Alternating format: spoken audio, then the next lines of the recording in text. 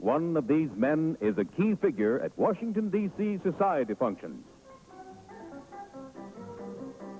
What is your name, please? My name is Alfred Day. What is your name, please? My name is Alfred Day. What is your name, please? My name is Alfred Day. Two of these people are imposters. Only one is the real Alfred Day, and is the only one sworn to tell the truth. Now, here is our host, Bud Collier. Thank you very much. Welcome once again to Tell the Truth. Stay tuned. Now may I introduce our panel. What is your name, please? My name is Polly Bergen. My name is Jackie Cooper. My name is Kitty Carlisle. And my name is Gardner.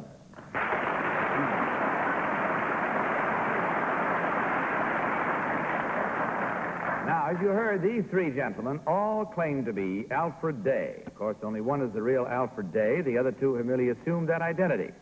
Panel, will you follow along with this affidavit as I read it? I, Alfred Day, am a freelance butler. At one time or another during my career, I have served the last three Queens of England.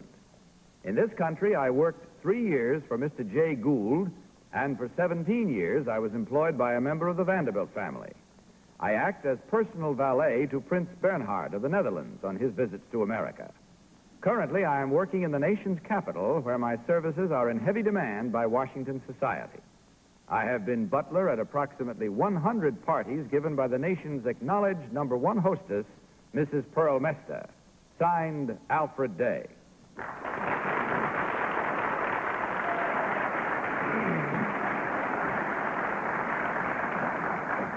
All right, panel, you heard these three gentlemen all claim to be Alfred Day, Washington society butler. And only the real Alfred Day, of course, is required to answer your questions truthfully. Therefore, for this evening, let us begin our questioning with Polly Bergen. Polly? Thank you, Bud. Number one, name the last three queens of England. Queen Mary, Queen Elizabeth, and Queen Elizabeth again. Number two, where did you serve Queen Mary? At Weston Hall, Shropshire. Number three, how many regular dining rooms in Buckingham Palace? We have 7 altogether, 7 regular ones. 7. And number one, how many servants' dining rooms at Buckingham Palace? I would say 3. Number two, standing in front of the palace, looking through the main entrance, where are the stables? That way or that way? On the right of the palace. Number... Jackie Cooper. Number one, it says here you're a freelance butler. Now, we have freelance actors, and we have actors under contract. Do they put butlers under contract? No, sir. They do not. Number two, what years were you with the Vanderbilt family? From 1928 to 1941. 28 to 41. Number three, I live in a ranch house, you know, a one-story house. Where would I put the upstairs maid? That's your business, Jackie, entirely.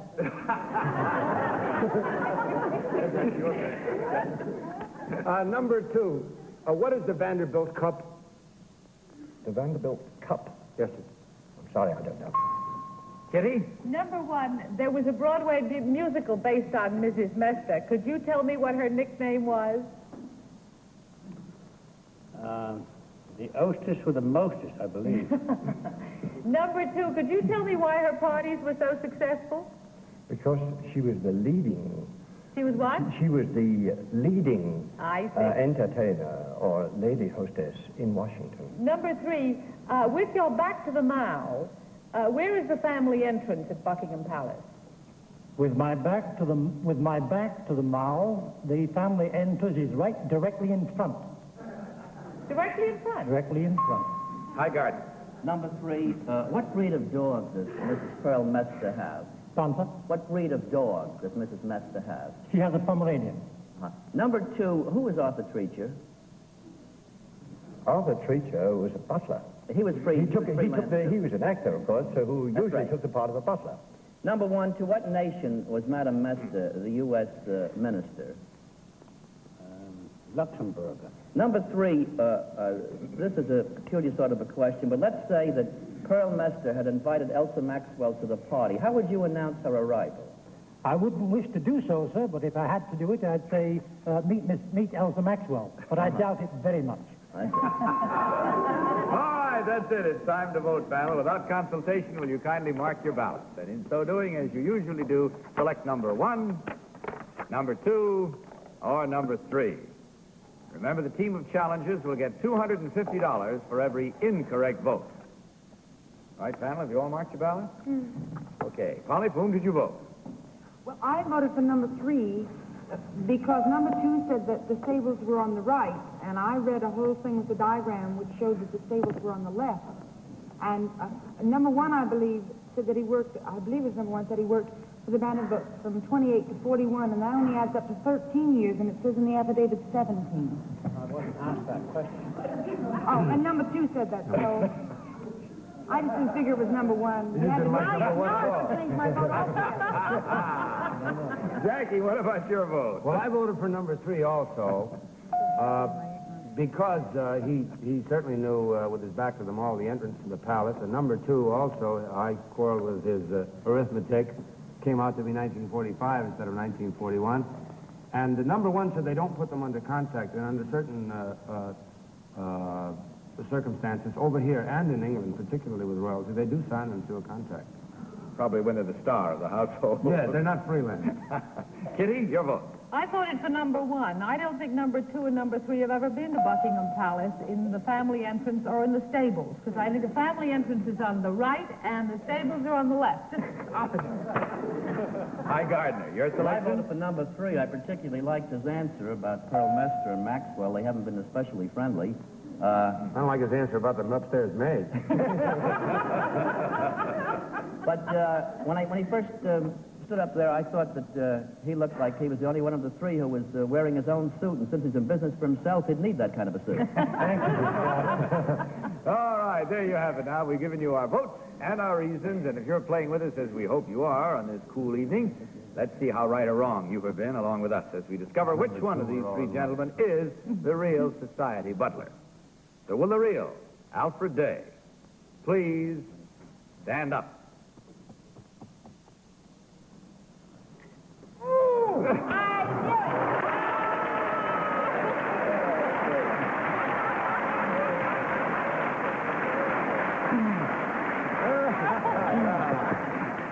Well, I guess Kitty had that one. Thank you very much, sir. Number 2, would you tell us who you really are? Thank you, sir. Tell us who you really are and what you My do. name is John Gordon Smith, and I'm the office manager of the South American Minerals Corporation. Thank you, sir. Now, number 3, what about you, sir? My name is Arthur Grundy. I'm the export vice president of the R.T. Vanderbilt Company over at 230 Park Avenue.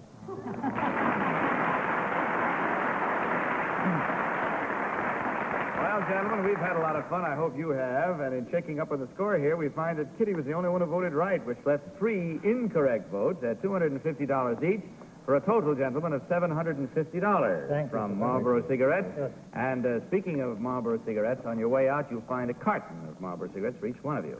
Thank you very much for being with us. Good night and good luck. Thank you. Thank you. Good night. Now, panel, may I introduce our next team of challengers.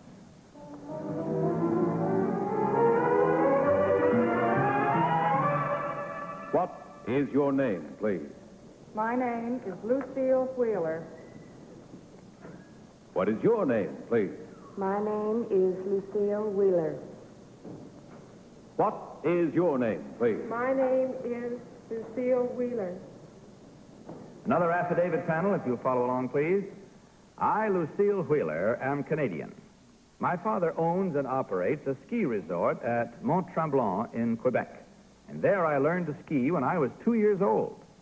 By the age of 10, I was in active competition. I competed in the Olympic Games in both 1952 and 1956. In 1957, I was named by the International Ski Federation as one of the 3 top women skiers in the world. In February of this year, at Bad Gastein in Austria, I won the World's Ski Championship in both the downhill event and the giant slalom. Signed, Lucille Wheeler. It's all claimed to be Lucille Wheeler, World Ski Champion. Let's start this round with Kitty Carlisle. Kitty? Thank you, Bud. Number one, what is the name of your father's ski resort? Gray Rocks Inn. What? Gray Rocks Inn. Gray Rocks Inn. Thank you. Number two, who won where was the 1956 Olympics held? That was in Cortina, Italy. Cortina? Yes. Do you know the whole name of that place? Yes. What is it called? Cortina d'Ampezzo. Number three, what is the whole name of Cortina? Cortina d'Ampezzo. Number two, number one, who were the other two women if you were the top one and there were three? Andrea Meade Lawrence and Helga Goldsmith. Hi, Gardner. Well, what is the name of the young Austrian male skiing champion? Tony Saylor. Two, what on a giant slalom course are called gates? Well, they are the poles through which you go. Number two, when you won this giant slalom, about how many gates did you have to pass? Well, there were, we had, I think, about 26 on the giant slalom. Number three, what would you say you had to pass? How many gates? I'd say there were about 30 gates. And number one? Polly? Number one? About 30. Number two, it says here that you won the World Ski Championship downhill. How else can you ski but downhill? Well, there are three types of slalom. The ordinary slalom, the giant slalom, and the downhill slalom.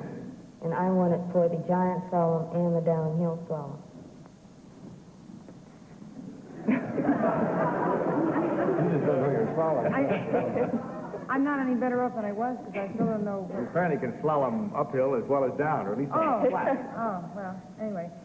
Number three, what year did Julius Z hold the World Ski Championship? Would you repeat that question again, please? What year did Julius Z hold the World Ski Championship? I'm afraid I don't know 2 years. Jackie? Number one, says here you're Canadian. Can you tell me who is Christopher Plummer? He's a moving picture actor, I believe. Number two, can you tell me who is Christopher Plummer? No. Number three, also says here that you've been skiing since you were 2 years old. Can you tell me what is Blue Cross? It's an uphill slalom. That's it, I'm afraid, panel. It's time once again to vote. So without consultation, will you once more mark your ballots and select number one, number two, or number three? Everybody mark. There we go. Kitty and I and Jackie, everybody marked. All right, Polly, for whom did you vote this time? Well, I voted for number three, and I have no excuse because I wasn't confused this time. I just didn't know which one it was. Okay, Jackie, pardon me. I voted for number one because I don't know too much about slaloms and uphill skiing, but her answers she answered with the most authority to me. Okay, Kitty Carlisle. Well, I ruled out number two because she didn't know Cortina d'Ampezzo, and number one and number three both had good answers, but I voted for number one. Okay, hi, Gardner. You're Well, I voted for number one, too. There's a lot of talk about this Tony Saylor, and even though she asked us a question as an answer... didn't she? Yeah. And I think Polly tripped up number three with that question about Z. I don't think there is a Z. Well, there I still isn't, but voted she for number said she one. never heard of her. That's right. That means we should have voted for her, but I didn't. I can only tell you I'm miserable. Probably I turned think out to you're be right. the daughter of You sight should and have- see. I'm However, a failure. there we have it now, the votes and the reasons for it. And again, I hope that you're voting with us. Let's see which one of these I don't three wanna ladies... know. You don't want to know? Well, the rest of us do. Let's see which one is the real Lucille Wheeler. And so I'm going to ask the world champion lady skier to please slalom up. It's number three. No. Yeah. No. Yes, it is. Yes. Yes, it is.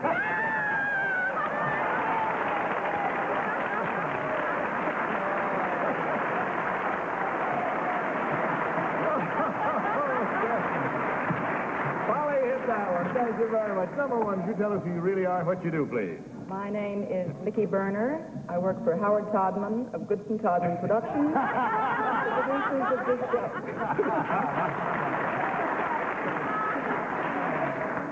Sneak the ringer in on you there. Number 2, would you tell us who you are and what you do, please? My name is Jane Isaacson, and I'm a vacation sales representative for United Airlines.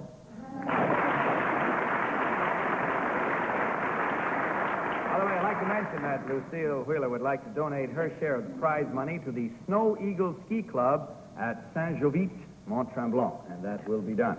And let's see what it amounts to. There were 3 incorrect votes again at $250 each. You got them all. For a total of $750 from Marlboro. Thank you very much, ladies. On your way out, you'll find an individual gift carton of Marlboro cigarettes for each one of you. Good night and good luck. Happy skiing. Good night. Now, we'll get back to our game in just a panel. Let's meet our 3rd team of challengers.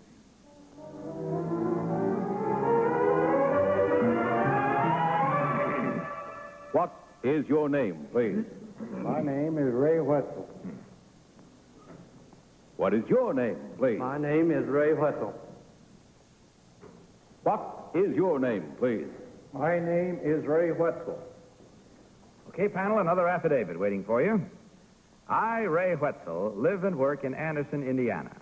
I work in plant number 10 of the Delco-Remy division of General Motors, where I am a multiple spindle automatic screw machine operator. I came to New York on my first airplane flight, and I'm here tonight to claim the unofficial title of New York's champion sightseer. Since 9 o'clock this morning, I have visited the following places: the Battery, City Hall, Central Park, the United Nations, Columbia University, Grant's Tomb, St. Patrick's Cathedral, Times Square, the Radio City Music Hall, Fordham University, the Hall of Fame, Yankee Stadium, the Empire State Building, Madison Square Garden, the Metropolitan Museum of Art, New York Public Library, Grand Central Station, the Museum of Natural History, the Polo Grounds, Greenwich Village, Chinatown, the Stock Exchange, the Bowery, the Chrysler Building, Central Park Zoo, the Coliseum, Museum of Modern Art, Carnegie Hall, Hayden Planetarium, the Bronx Zoo, New York Botanical Gardens, the Fulton Fish Market, and the Automat. Signed, Ray Wetzel. Incidentally, each of our challengers tonight will receive one of our To Tell the Truth games. If you'd like to have one of these games, simply visit your local toy store or department store. I'm sure you'll be able to find them there. All right, panel, as you heard, each of these gentlemen claims to be Ray Wetzel, New York's champion tourist. I think you'll agree. We'll start with Hi Gardner. Hi. Number 3, how come you've been sleeping since you got to town? How did you get around? Would you have a police car to make all of those places, number 3? Had a rented car. A rented car? Yes. Siren on it? Sir? Was there a siren on it? No. Needed one to get through the traffic, though. Number 1, is the Hall of Fame outdoors or indoors? Outdoors. Number 2, what branch of the automat did you visit? The money deal. Beg pardon? The one you put your money in. You're sure you're not getting it confused with Grant's Tomb? Number 3, what is unusual about the outside of Grant's Tomb? Well, the doors were closed. Oh, boy. Molly Bergen. Number 2, visiting all these wonderful places, what place impressed you the most? New York traffic. I can understand that. It says here that you were at the Yankee Stadium. I mean, what did you do there? Visited the dugout and also the dressing room, and I got behind home plate. I thought the baseball season was closed. Well, it was. I met the football coach. Oh, I see. He was right behind home plate. Do they play football on top of a baseball field? Sure. Oh. Jackie? Number 3, you're the one man who could give me the answer to, authoritative answer to a question I have always wondered about. Who is buried in Grant's tomb? As I said before, I don't know. The doors were closed when we got there.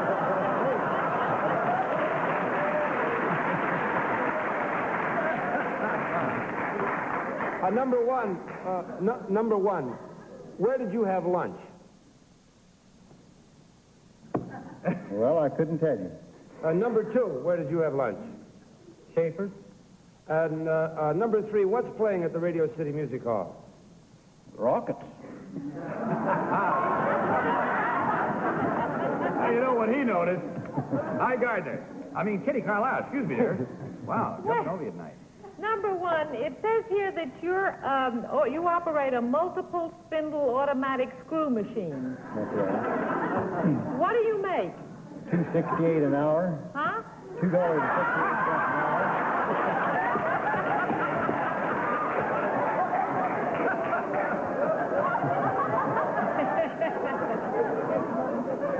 Number three.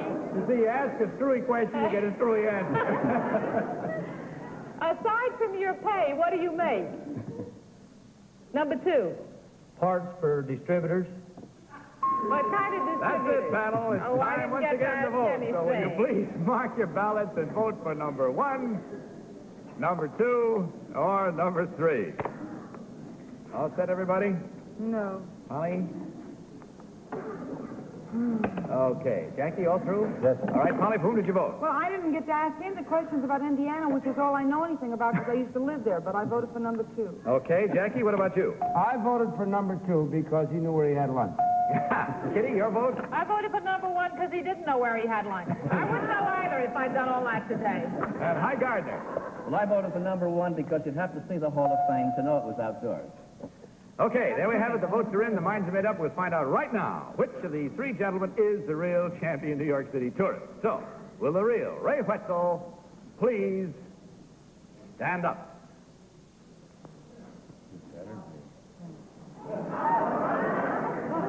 They're all 3 of them.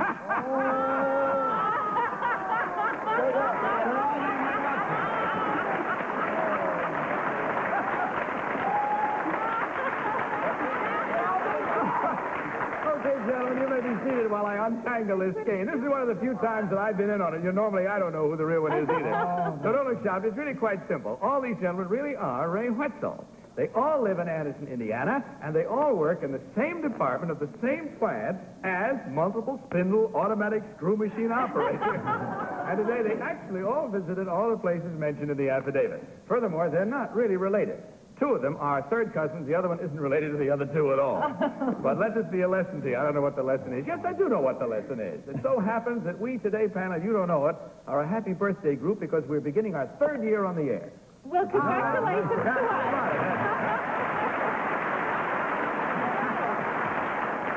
We just always pull a joke on you in honor of a birthday celebration. Now, inasmuch as it's true that each of you is Ray Wetzel, and therefore there were no incorrect votes, nonetheless, because of the gag involved, since you actually did fool the panel in every way, we're going to award you $1,000 from Marlboro Cigarettes, and you'll find a carton of Marlboro Cigarettes waiting for each of you on the way out. Thanks for helping us fool the panel in every way. Good night and good luck.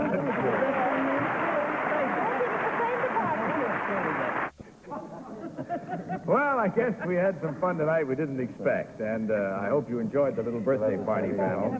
Very much. Incidentally, all of you folks stay tuned, because on the Arthur Godfrey show, our beloved Polly is on tonight with her daddy, who's right out there in the audience watching, too.